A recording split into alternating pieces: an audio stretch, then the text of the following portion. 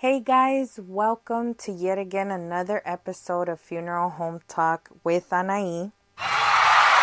Yay! So on this episode, before I jump into the very interesting story that I have, I did want to answer two questions that were brought up last week. The first one being, are my stories true? Or are they fake? Am I making them up? To answer that question, no, all of my stories are true. Now, the only thing fake about my stories are the names of the people that I use, and I only change them for their protection. Other than that, everything that I witnessed is true. Every story that I share is very, very true. Second question, can I share my story? Can I write to you, and will you be willing to share my story? Yes, absolutely. My podcast is open to anybody. If you want to come and share your story, or if you want to write to me and have me share your story, I would love to. I feel we all have a voice for a reason, and that reason being is to use it and to hopefully be heard by the right people. With that being said, let's jump right into it. Now, this story was told to my best friend, and my best friend who I call sister. Sister, if you're listening, Wally still owes me wings. Insider. Anyway, so this story was told to my sister and I. We used to work together. This was the third funeral home that I worked for. It was told by the pre-need arrangers. So pre-need is basically what it sounds like, pre-arrangements.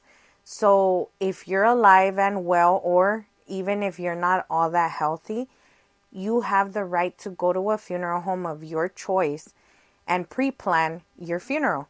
You can choose your casket, your viewing, the church, if you have a church in mind where you want your service to take place.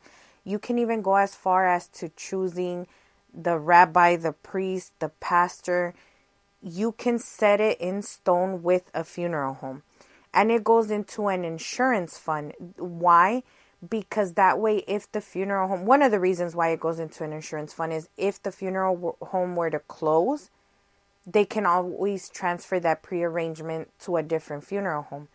Now, the beauty of having prearrangements is that the day that you do pass, no one in your family, and I mean nobody, can come in, including your toxic ex-husband or toxic ex-wife, can come in and say, well, I'm still legally married.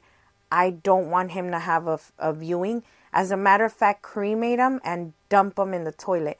They can't do that. That's the beauty of it. Because like I mentioned before, there are laws in place that we have to abide by when it comes to a funeral. And one of those laws is who's responsible for the disposition of your body. So if you don't have any prearrangements, automatically, if you're married, the responsibility lies onto your spouse. If you're not married, then the responsibility goes down to your children if you have children over the age of 18. And the list goes on. It goes down to your parents. If not from there, your siblings, so on and so forth. If you don't have any prearrangements in place, whoever falls next in line can definitely say, you know what? I want him or her cremated. I don't want nobody in the family to view him or her.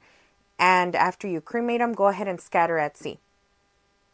And at that point, we can't do anything. We have to abide by the law. So that's the beauty of having a prearrangement.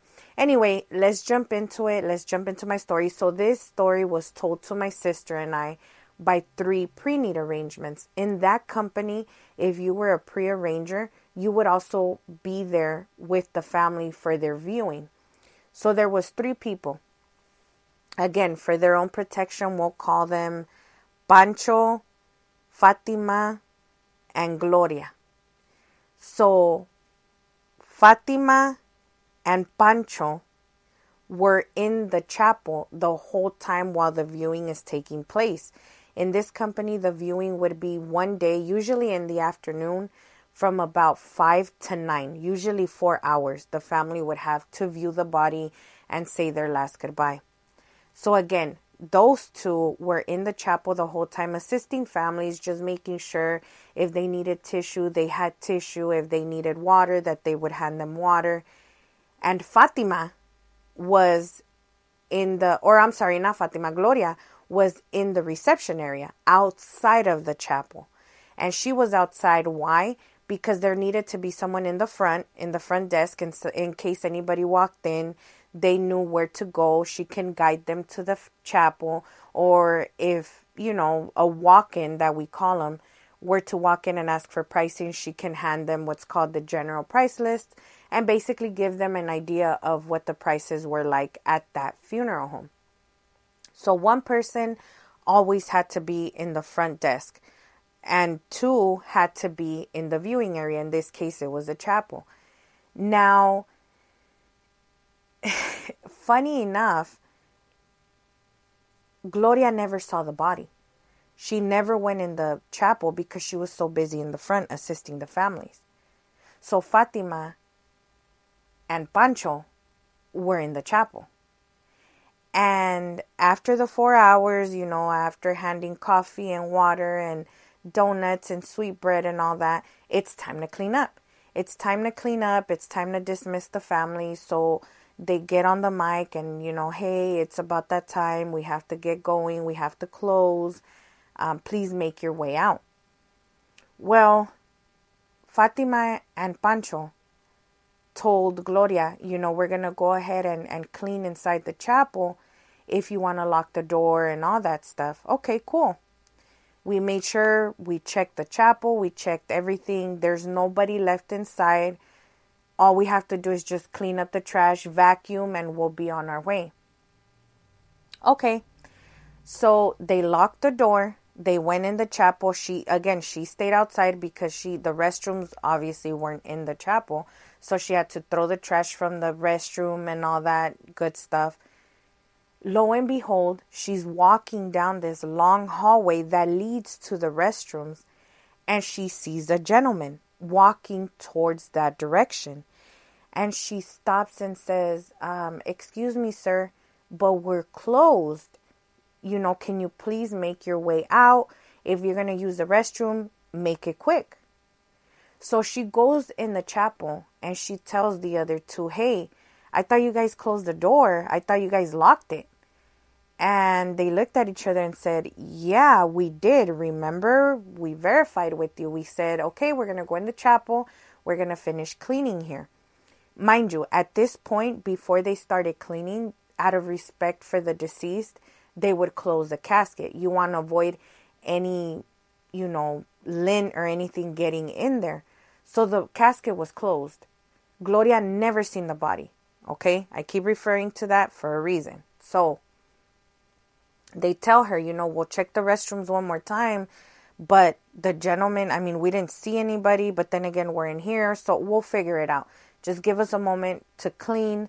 If it comes down to it, he could just walk out with us. Okay. The guy never came out. 5, 10, 15 minutes went by. Nothing. They checked everywhere once again. And there was nobody there. So the two that had been in the chapel the whole time asked Gloria, hey, Gloria, well, we didn't see anybody.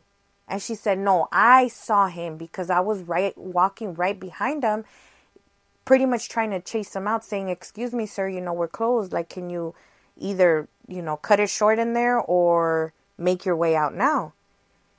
And so Fatima's light bulb goes off and she says, well, what did the gentleman look like? And she said, well, he was, yay high height. He was, kind of dark skinish Hispanic male. And he had a dark blue suit on. That's all I can basically see from, the backside of him. Fatima falls to her knees in the middle of the chapel and starts praying. Ave Maria, sin pecado consentido. I don't really know how it goes. Padre Nuestro, all this good stuff, right? She just starts praying. And Pancho's looking like, Oh, heck no. What is going on? You just described the guy that's in the casket. So at this point, screw the trash and everything else. They ran out. They ran out. They didn't even set the alarm.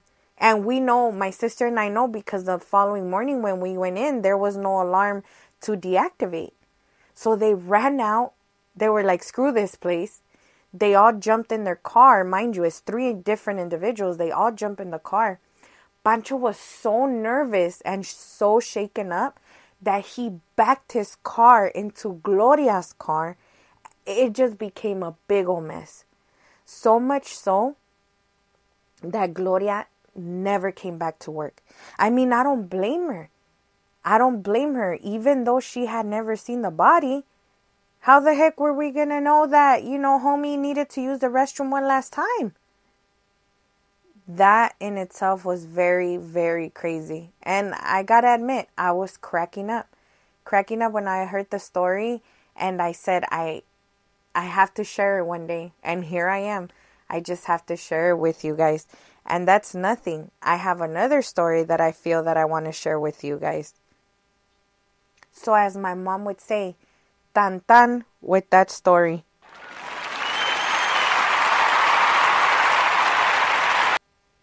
Now, this second story actually happened to me. I used to work in a funeral home out here in Torrance, and same thing. One time I stayed late for a viewing. I volunteered. Stupid me, right? So I volunteered, and same thing. You have to serve the coffee and have water ready. Now, this funeral home was a little different than the one in LA that my sister and I worked for. This one, it was only 2 people on site. So we would be going in and out of the chapel, in and out of the reception area, making sure the coffee pot was always filled, all that good stuff. Okay. So, same thing, the viewing was about 3-4 hours. When the time comes, I like to get on the microphone, and when there's 10 minutes left, I like telling the family, hey, we appreciate you guys taking the time to visit. However, this is the 10-minute mark. We will be closing in 10 minutes. And we do ask that at 9 o'clock you make your way out. If there's anything you need at all, please find me in the front desk. I will be there, happy to assist you. Okay. We like to give them time because you never know. They might have a long drive, might need to use the restroom, all that good stuff. Same thing. My coworker and I, we started cleaning. We started taking out the trashes. Started wiping everything, vacuuming the chapel, making sure everything was secured. Obviously, before we would make our way out the door, we always wanted to make sure that any electronics were properly shut off and or disconnected. In this case, I disconnected the coffee machine. I suffer from OCD. So I feel like I have to disconnect everything because I imagine water hitting something and then somebody's going to get electrocuted or something's going to get set on fire. So I disconnected the coffee machine, which is really the only thing that we use during viewings. We set the alarm. We made our way out. We turned off all the lights. I started hearing footsteps because, like I said, I didn't say it, but in this funeral home in Torrance, it was a 2-story funeral home. Upstairs, we had all the offices where everybody would be working and all that good stuff. And then downstairs, we had the chapel followed by a couple of viewing rooms. So I started hearing, footsteps. And I said, no. That's just my mind playing tricks on me. I'm not going to let that scare me or spook me. I'm not going to bust a Pancho over there hitting people's cars. So I made my way out. As I'm getting into my car, I don't know why. I should have never looked back, but I did. I looked back and I looked at the window that was kind of like the kitchen area or reception area, as they would call it. I looked at that window and I could have sworn I seen a guy in a black suit with like one of those red roses in their pocket. I can't, I don't know. I'm getting goosebumps just talking about it now.